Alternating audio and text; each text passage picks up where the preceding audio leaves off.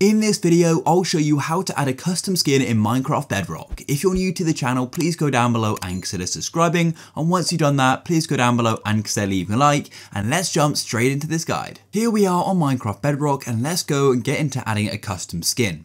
So what you need to do is come to the home screen of Minecraft Bedrock and go to the right hand side where it says your name and dressing room. So go and tap on dressing room because this is where we can go and basically change our skin. So there's a few different ways you can go and add custom skins.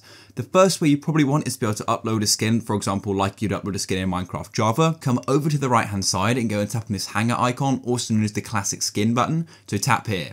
Then as you can see, it does say you're switching over to classic skins, and essentially these can't be customized within Minecraft Bedrock. So if you want to make sort of further customizations, then you should go and use a Minecraft Bedrock skin. So, but if you want to upload one, then this is where you need to be. So hit OK and then you're here. Then to go and upload and add a custom skin, what you need to do is go and tap on this grey skin under own skins, just like so. And once that's highlighted, you're going to go and notice a choose new skin button appear on the right hand side. As you can see, it says import an image from your device to use as your skin.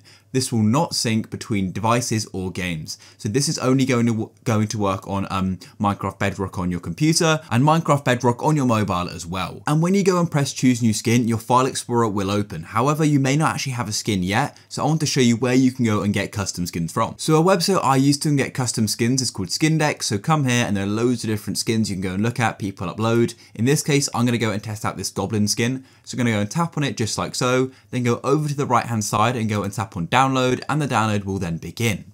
Now it's downloaded, it's going to be in my downloads folder. Let's go back to Minecraft Bedrock. And then once you're back in Minecraft Bedrock, what you need to do is come to the right hand side and go and press on choose new skin, and your file explorer will open up. Navigate to your downloads folder and go and find the skin you just downloaded.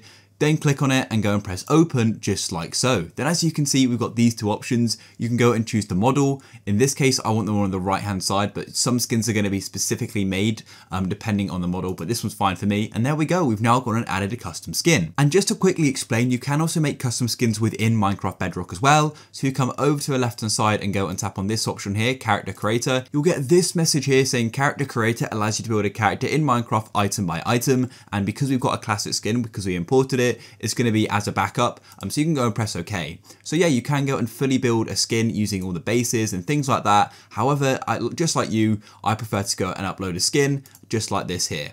So there we go, guys. We can now go out of this and we can go and play Minecraft with our classic skin.